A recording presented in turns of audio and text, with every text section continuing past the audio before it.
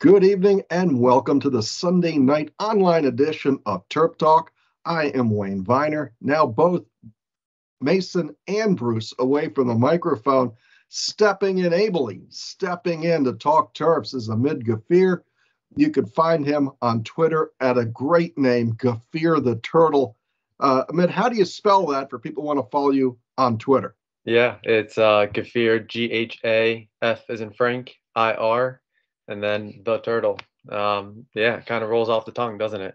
It does. It's perfect. Last time we talked about doing something on air, you were with Sports Illustrated. Now you started out a wonderfully named site called The Black and Gold. Tell me a little bit about that. Yeah, so left Sports Illustrated. Just some management changes. Got an opportunity to kind of go out. Just really kind of wanted to take an opportunity to take a chance on myself. Build out something the way provide some really good coverage in depth behind the scenes, and then as well as always having a live coverage on campus, things like that. So it's been a little bit over a year now. Just finished up my MBA up at Maryland in August actually. So yeah, I'm just rolling with it, and definitely look forward to continuing to build it. It's pretty fun. Cool. Well, I like the writing, and you do most of the writing, correct? I do, yeah. Brought some people on. We have a couple other people like Logan Delizio, John Diggs, do a podcast with the Sheldon Tell guys. So, but definitely growing. Excellent. Well, one of the things that might be growing tonight is a sense that Maryland basketball might end up being okay anyhow. Terps wins, beat number 20 Florida. What's your immediate feedback in a game that ended a short while ago? Yeah, I mean, definitely. Just a much needed win when you kind of look at just where they're at in the season with what's happened. The turnovers in the beginning, the first couple minutes, first 10 minutes or so was a little bit concerning, but it seemed like they settled in and, looks like for the first time they were able to find their shots a little bit from the field. They do. To do it, they have to play Ayala 38 minutes. Fats goes 37. So we're back to the high minutes, but it works. And when you have a point guard that scores 19 points, only has a few assists and 5 turnovers, you're living right. And that's where Maryland comes out. Fats has 19. He has the 2 assists, the 5 turnovers. Ayala shot much better, goes 6 for 11, 3 of 5 beyond the arc. He brings in 5 boards. They look almost like what we thought they would look when we set out on this season. They look fast at times. They were able to get open shots, and some of the shots even went in the basket. And, they look a lot better when the ball goes in the basket. Yeah, they do. And I think it's kind of surprising because Qudus Waheb only finished with 1 point in 24 minutes. So you kind of really expected kind of going into the season, Maryland to kind of have a more balanced inside out game. But, really, I think it was 8 of their 18 points in the paint came in the last 5 minutes to close it out. But after that, a lot of these players, like you said, Ayala and Fads were able to find their touch from the field. So I thought that definitely stood out. Q would be really good if he could catch the ball. I think that's the Yeah. one part. The position seems okay. He really fights for it. The passes seem to surprise him. But maybe he'll catch on as time goes by. Julian Reese, no, he's not Joe Smith, but man, that guy looks like he has some upside. Yeah, he just looks like he has just some really good natural athleticism, and it has really good length and plays with some really good instincts. I think he does a really good job, and I know Danny Manning always gets asked about when he can play the 4, but he does a really good job kind of backing up Q, going against some more athletic guards when Q kind of struggles there. So I think so far it's been a good sign to see Reese behind him.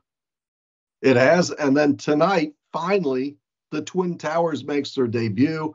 I think they only had 4 minutes on the court together, but to me, that's growth, and it sort of allows you to shorten the bench, but give the opposition different looks. So Florida has what looks like a defensive lineman who plays center, and we had somebody to go against that. And no, we didn't really exploit it. And Juju's young, and I think both of them get lost a little bit on defense, but it worked. And at the end, you say, did you win the game or not? And for once, you can say Maryland wins the game. The turnovers I think we both agree were a little out of hand. And then at the end, they end up with 15 turnovers. Yeah, So it's they tightened up. They got better as the pressure went up. I like that. Yeah, that's definitely true. It's definitely true. It's not, you definitely, when you have 15 turnovers, especially when you're going up against conference play, but just against any marquee opponent, that margin for error. Obviously, this game was back and forth all night. I believe 11 lead changes. Maryland had a lead at 7 at one point, and then Florida was able to, within seconds, cut it back down to 1. Yeah. So for Maryland to be able to kind of bounce back from that, I thought that was. All contributed to a big emotional win for this team. It was pretty cool. Last time Maryland beat a top 20 opponent, if you can believe it or not, was 7 years ago. I remember the game Maryland played. I can't remember where it was. It was a tournament game similar to this one where they played Iowa State. Might have been in Kansas City, and Maryland won that game. It's just the scheduling. I hope that the new regime schedules a few more top 20 games early in the season. I used to love those. Yeah. When Lefty was here, when Gary was here, you had some really cool intersectional games. Maryland's gotten away from that a bit. And I hope whoever comes in next will bring that back. So the Ravens had a good game, interesting game. I mean, they lost. The Redskins had a bizarre game that to me felt like they almost won that game. That was as up and down and back and forth a game. For a while, it looked like the Cowboys were playing Maryland. Cowboys rolled out to a 24 to nothing? 24-0 at half. Yeah. Yeah. I mean, it was all Dallas. I take it that game drew your attention today. Yeah, it definitely did. Obviously did my pregame trash talk with my Cowboys fans, but yeah, I mean, just the first half just looked just completely bleak. There just really was no flow offensively. Heineke just looked torrid at one point. I believe at one point he was 2 of 13 for 19 yards. There was just you couldn't get anything going. Then when Antonio Gibson when he ended up fumbling the football, it just kind of felt like every time the Washington was able to kind of take one step forward, they were going 2 back, and the Cowboys had the ball. Able to obviously turn it around in the second half, outscoring Dallas 12-0 in the fourth quarter. Had a chance at the end, but just disappointing. It was disappointing. We are both Washington football team fans, as is Mason. Of course, Bruce is a Raven diehard. And I think we were all dying hard today on this one. Nobody around here is happy. The team formerly known as the Redskins roared back in a game that seemed to be over. And there was one play right before sort of the lights went out on Washington where DeAndre Carter had a chance to haul in about a 40-yard pass that glanced off his fingertips. And Washington sort of self-destructs after that. But they're still in the playoff hunt. They still, even though San Francisco wins in overtime, and a bizarre ending there, Washington's still in the playoff hunt. Do you see anything long-term positive out of what Ron Rivera is trying to build in Washington? I definitely have more, I think, of an optimistic outlook on Washington now than I did 5 years ago. I mean, I grew up watching Patrick Ramsey, the most, before college, Jason Campbell was the most successful Washington quarterback that I had watched, if I want to include Brad Johnson. So I feel like just now compared to a couple of years ago, I feel like I do see a little bit better. And I obviously not having Montez Sweat today, Chase Young out for the season. I do know that those are 2 young pieces. I just think until Washington gets a quarterback, it's hard for me to look at this team from a long-term perspective and kind of see where this team is going. So I think that's kind of the biggest holdup for me. But I'm personally of the opinion, I think I'm okay with Ron Rivera right now. I don't know. I don't foresee a change right now. Oh, no, not at all. And much like watching the Maryland Terrapins, you look at a game where you're down 24-0 and you don't get blown out and you have a shot in the last minutes to win it and go, hey, the one good thing is they didn't quit. And if you're going to quit on a game, this would have been one that you could have quit on. And I'm not sure you would have caught too much flack. No, Tyler, Taylor Heineke does not have an NFL arm, but my goodness, that guy's fun to watch. Yeah, he is. A couple of his throws, though, he just kind of lobbed it up there. I think it was back. I can't remember the sequence, but it was back-to-back throws on second and Yeah, third down. And yeah, it's so sometimes when he makes those mistakes, it definitely I stop breathing for a little sec. But yeah, he is definitely fun to watch. The diving touchdowns. There's a reason why we've embraced him so much. absolutely. Football's a hot topic around here. Terps go in the Pinstripe Bowl. Maryland has a presser on Tuesday. Sure, most of the media will pop in for that.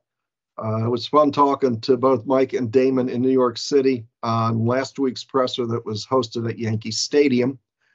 But one of the big topics is who's Maryland going to bring in the early period? Nobody knows more about Maryland football recruiting, I think, than you do. What do you see that's going on good for the Maryland Terrapins over the next few days with early signing period being, is it the 15th? Yeah, 15th starting on Wednesday, 15th to the 17th. So yeah, right now, kind of the main guys from the high school ranks to know. Octavian Smith, he's a 4-star wide receiver, has a new top 5 at Boston College, Northwestern, Duke, Penn State. But Maryland's in a good spot. Just came off an official to Maryland. Leon Houghton, he's another 6'3" wide receiver down in Benedictine in Virginia. He's coming off his Maryland official. He's taken visits to Vanderbilt, Virginia. So that's another guy. There's a couple tackles. Andre Roy is obviously another name to know. He's a local kid out of St. Francis. Matthew McCoy, he's another Florida tackle down obviously from Florida, Sunshine State. He's a really talented prospect. I actually used to play tight end and just moved over to tackle this year, so super intriguing. And then after that, you kind of look a lot more at the transfer portal. Maryland hosted Florida wide receiver Jacob Copeland, who just hit the transfer portal just days ago. I believe Thursday night, Friday morning it was released. Samford tight end Michael Weiss, he's another guy that visited campus. So there's a lot of guys. There's a couple corners, a couple linebackers. One linebacker that just committed this weekend, Vandarius Cowan. He took an official visit, not last Thursday, the Thursday prior. He had known Locks because he was a former top 100 recruit who signed with Alabama when Loxley was at Alabama. So he was pretty transparent with me that he pretty much just wanted to get to Maryland, make sure everything was good. And if you got the green light, Maryland is going to be the next spot. And didn't even take 24 hours, so he'll have 2 years left to play. Sounds like a decent recruiting haul in the area that Maryland has need, which is linebacker and big receiver. Maryland has a lot of little guy receivers, but sort of lacking now as we turn the page to 2022 season. They just don't have the size there. I'm looking forward to having some Big Ten sized receivers. From what you know, and I'll ask Locks when I see him next, is Corey Dyches going to project as a tight end, or are they going to use him as a receiver? He was pretty effective as the slot receiver against Rutgers. Yeah. Yeah, I think kind of exactly that. I think he's a guy that you kind of you can put at the tight end spot, but that he can be flexible, shift out wide. Maybe next year, a guy like think of Weston Wolf. He's a freshman tight end. Maryland fans might not know the name now, but he enrolled early with CJ Dupree last year, so he gets another year where he's in the system. Has been here 6 months or 6 months earlier than an average freshman. So he's another threat in the receiving game. So Loxley likes to run a lot of 2 tight end sets, usually 1 blocking, 1 receiving. But if you get a guy like Dyches and Wolf, and then you're able to split Dyches out wide, then you create another potential mismatch with Wolf against whichever linebacker he's going against. So I think you can work Dyches a lot of ways. I think in high school it was really fun to watch him just because the PG fade, whenever you just have him inside the red zone, you could just pretty much throw it up to Corey and he was coming down with a touchdown. So I think Okonkwo is going to be a big loss for them, but I think Dyches is more than capable of kind of filling into that electric role. All right. As we head to break here, how many games do you watch? Because I know you watch a lot of the high school ball. How many in a regular football season on a weekly basis? How much football are you looking at? Because that's even during the week. Because sometimes I'm even watching game. Man, I don't know. Definitely, I would say more than 100 hours for sure. 100, 150 maybe. I don't think right now that sounds too unrealistic. I mean, it's a lot of football. It's a lot of football. And you know your stuff. Amir, thanks for being on Terp Talk this Sunday night. And I'm going to have your contact info up here on the screen. And we'll step aside. And here is a word from Rick Jacklich and Maryland receiver Rakim Jarrett. Hi, I'm Maryland wide receiver Rakim Jarrett. If you've been hurt in a car crash, people will tell you you need a lawyer. But my mom says you need my lawyer, the Jacklich Law Group. Find out why clients, judges, and other lawyers call us the big dogs from the small firm, and why we've been named the best personal injury trial law firm in the entire country, as well as why the Daily Record, Maryland's legal newspaper, has named the Jacklich Law Group the very best personal injury trial firm and best civil litigation firm in the entire state. Hiring the Jacklich Law Group was the best decision anyone in our family has ever made. Who's your lawyer? The Jacklich Law Group. Who are the big dogs? The Jacklich Law Group. Woof! At 855-BIG-DOG-1. Don't just get a lawyer. Get the lawyers.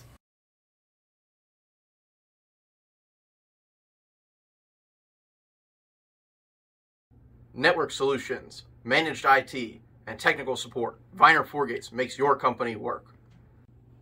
Solutions to protect your business from WatchGuard, including firewalls and endpoint protection. Protect your company and make your company work with solutions from Viener Forgates. Call Superior Tours for your trip to the Pinstripe Bowl to see the Terps on December 29th.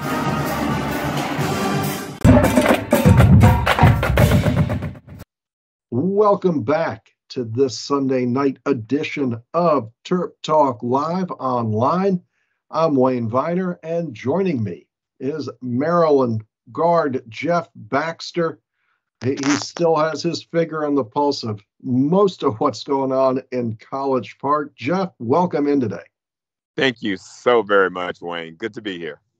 Hey, well, we used to do a lot of post-game shows together. You did some of the work with in place of Johnny Holiday when Turge was the coach, doing those Tuesday or Thursday night shows. And now here we are back together post-COVID. Yes. It's good to hear your voice, especially on a night when Maryland pulls off a 70-68 win that the program needed, much-needed win for the Maryland program. What's your feeling about today's Maryland-Florida game? I was so excited to watch that game, and obviously the win was great. But I was also, in watching it, they moved with a different swagger today, and it was confident, and it was just different, and that's a good thing. That's what we want to see with our Terrapins. We do. They actually got guard play almost as promised. Ayala has 19.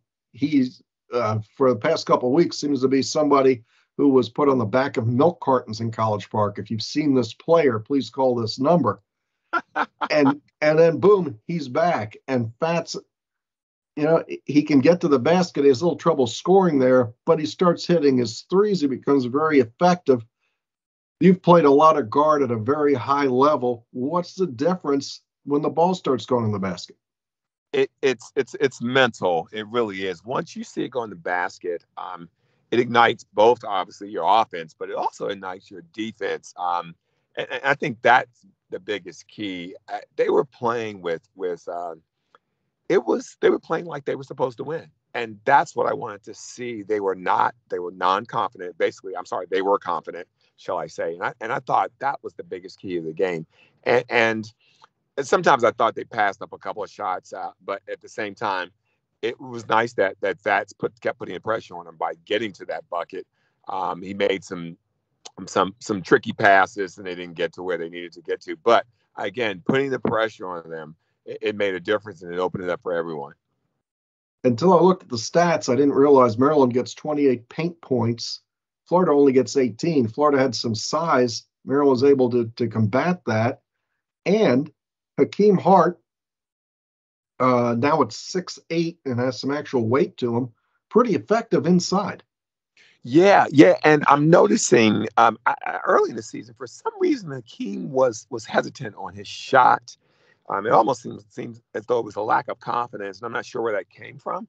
And it was so weird to me, but he looked good today. He did look good. To me, and I don't know what really happened. And I'm sure all of this will come out and there'll be 100 stories of what really happened, and we'll still never know.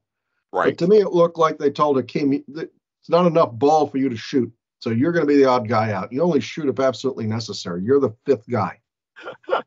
and then he played like that until the game that Maryland loses where Hakeem had the last shot. And after that, Turgeon said he looked and figured they'd cover IL and they'd cover Scott. So he'd have Hart take the last shot. And I was thinking, why in the world, if this is the guy that's taking the last shot, why doesn't he shoot during the games? Who in the world brings a guy out to take the last shot when he's your fifth option? But, those days are over, I guess. Everybody does seem a little more relaxed in the actual playing of the basketball game, and it's helped, and Maryland shortens the bench. When you play Juju and Q together, it shortens the bench, and it's a Twin Towers look that I hope works out. Your Twin Towers were more of a bias in Derek Lewis. It wasn't really a Twin Towers like that. Do you think that having two guys who probably should be playing center is going to work for a team like Maryland?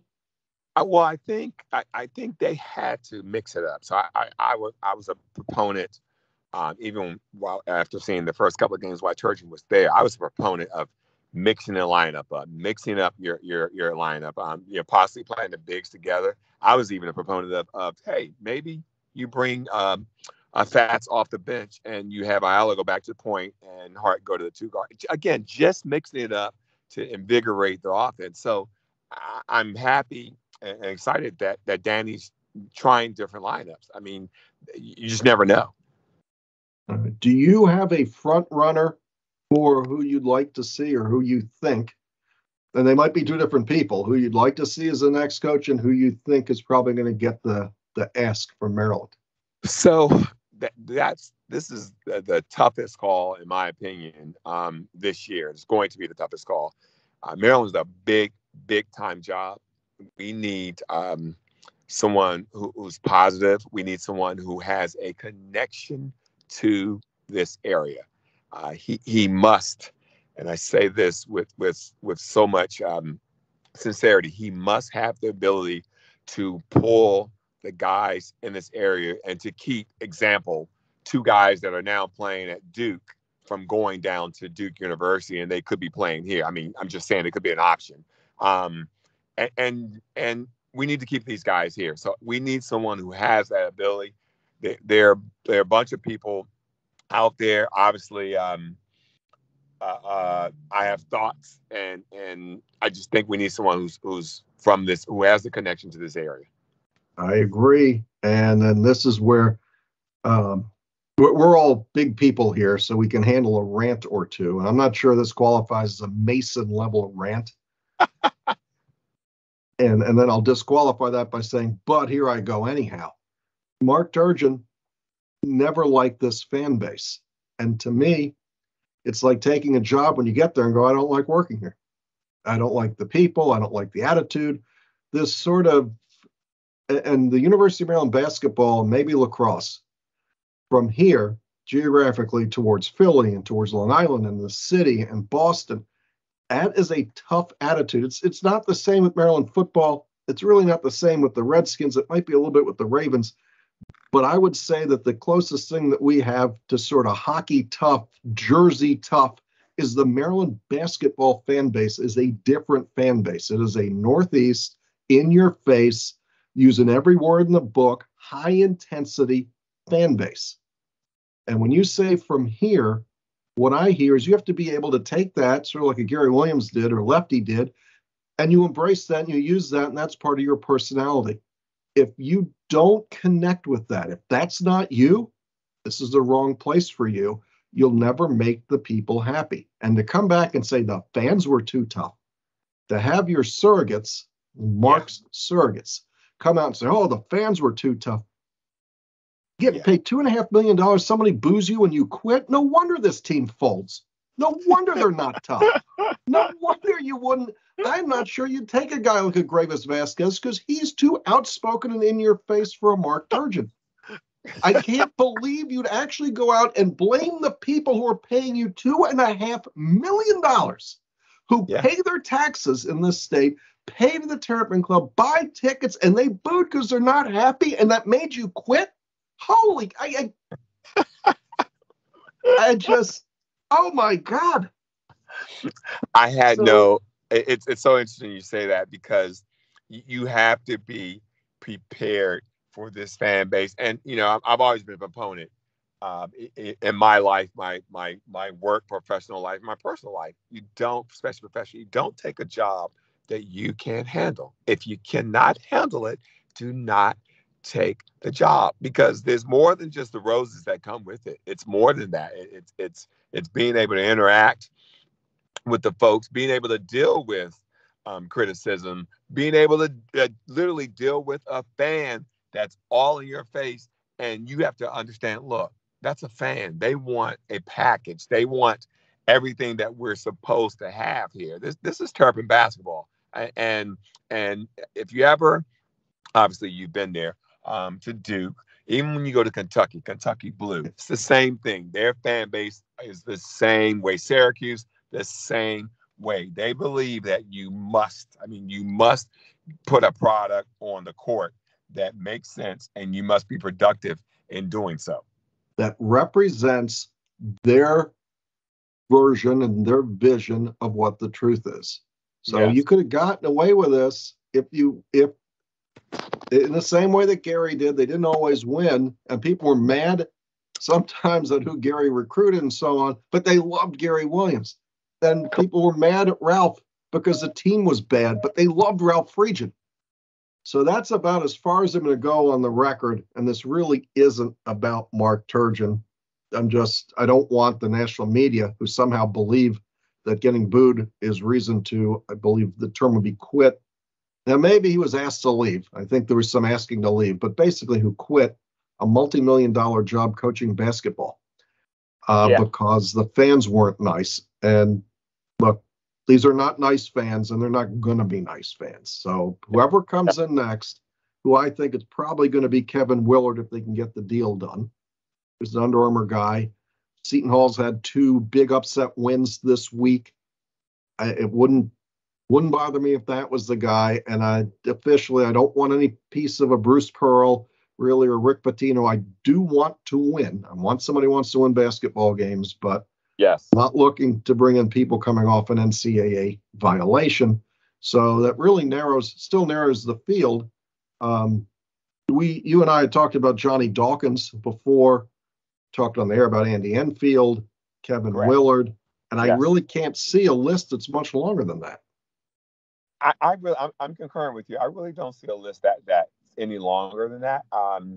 There could be someone that comes out of the wings, but I got a feeling, and when I say that, it depends on the way the school is trying to go. Are you just trying to say, okay, forget that, we're going to go straight to to Mike Jones, that was at the Math, who has no college experience, but obviously has experience in a big time program. I'm not sure if they're going to do that. That could be that. Remember, Boston went and got can't think of his name. The Celtics went and got what's his name, who was there coaching for the last 7 or 8 years, and he never crossed the pinnacle. But he got the guy that was at Butler. Yes. Yeah. Remember okay. I can't remember his name anymore either, but he's out there. And he came out of nowhere. He came out of nowhere in Boston's pick. But again, I don't know if Maryland's going to do that. But I'll tell you this, Kevin Willard, he can handle it. He can definitely handle the base, and he can embrace the base. You need someone who does not have, who's not soft. We'll say that they're not worried about their feelings, because this is not an area for that. Never has been, never will be. Nope. This is where people come from all over the world to win, and there's just a built-in pressure being here. It's not just college basketball. There's a lot of things that are that competitive around here. Right. So anyhow, we'll see who Damon comes up with, and we're not going to We have no magic potion here to figure out who it's going to be, just our general feeling. So in wrapping up here, I hope we'll see you back at Xfinity Center soon. Do you know Danny Manning outside of Maryland? I do know Danny Manning. Yes, I do. Yes. Yep. Did you ever get to play with him when he could still play? I did. I actually played against Danny Manning when I was a sophomore. As a matter of fact, that was the year that I sat a little longer than I normally would have, because we brought in a great point guard, Keith Gatlin, and he created more of a wide open offense, get up and down the court. But yeah, I actually played against him. Man, I try to tell people who are a little bit younger that he probably could have been one of the top basketball players ever, but then the knee problems came in, and never really recovered from that. He never did, but he was a great player. And also with just going back to the choosing of a coach, Maryland also, in my opinion, they need to add someone of that Terp fan base. Terp fan base, Terp basketball. Something gone blank. Anyways, Terp fraternity to the coaching staff. I mean, there's a bunch of them out there. Someone can be part of the coaching staff. Look, I mean, you could think of Simpkins, who's wanted to be on this staff for a long time. Yep. I would love to see them, if Steve Blake wanted to do it, to get Steve Blake out here. Yeah. Talk about someone who doesn't need the headache, who's already set. But he's exactly, if he had a little more experience coaching anywhere, he'd be my number one guy. He would be. He has a demeanor to handle all of that. And there's others. There's folks that are currently. Gatlin's currently at High Point University. He's one, that could be able to come in and give them something. At least look at him. Again, part of that base. And then you have a couple of other younger guys. Much younger guys that have been through there. That can be a part of that if they want to be. So I think they need to embrace that more. They really do. Absolutely. They're out there. They want to be Terps. Yep. It's something about Maryland that it just works better with people from here. It really does. On that note, I will let you go. I know you got a lot to do this Sunday night, and we should do this again. Let me know next time you're coming out to Xfinity Center. We can do this live on the post-game show. Absolutely. I'm excited, and we'll talk soon. Thank you so much, as usual. All right. That is Jeff Baxter. I'm Wayne Viener, and that will do it for this evening's Terp Talk Live, the Sunday night edition. We will see you after the football press conference in College Park on Tuesday.